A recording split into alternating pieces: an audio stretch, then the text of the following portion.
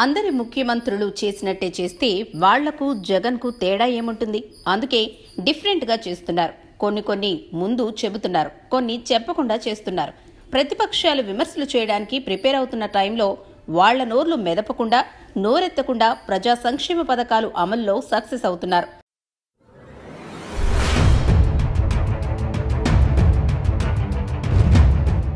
రైతులకు వైఎస్ఆర్ రైతు భరోసా అందించడంలో చెప్పిన దానికంటే ఏడాది ముందే 1000 రూపాయలు అదనంగా అందించారు.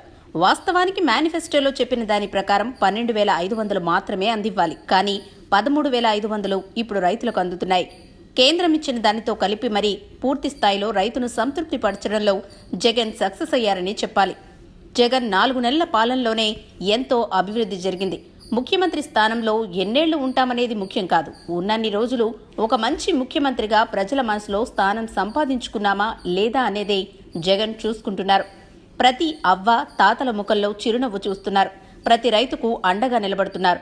ప్రతి నిరుద్యోగికి అన్నగా మారి ఉపాధి కల్పించారు. ఏళ్ల తరబడి అపరిష్కృతంగా ఉన్న ఆర్టీసీ వంటి సమస్యలను చిటికెలో పరిష్కరించారు. రాజకీయ విమర్శలు, వివాదాలు, ఆరోపణలు జగన్ను చుట్టుముడుతున్నా వాటన్నింటినీ తెలివిగా పరిష్కరిస్తూనే ముందుకు దూసుకువెళ్తున్నారు వైఎస్ జగన్.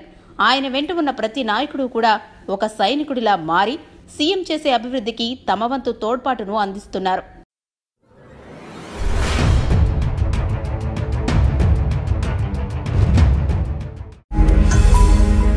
ఈ వీడియో గనుక మీకు నచ్చినట్లయితే లైక్ చేయండి, షేర్ చేయండి.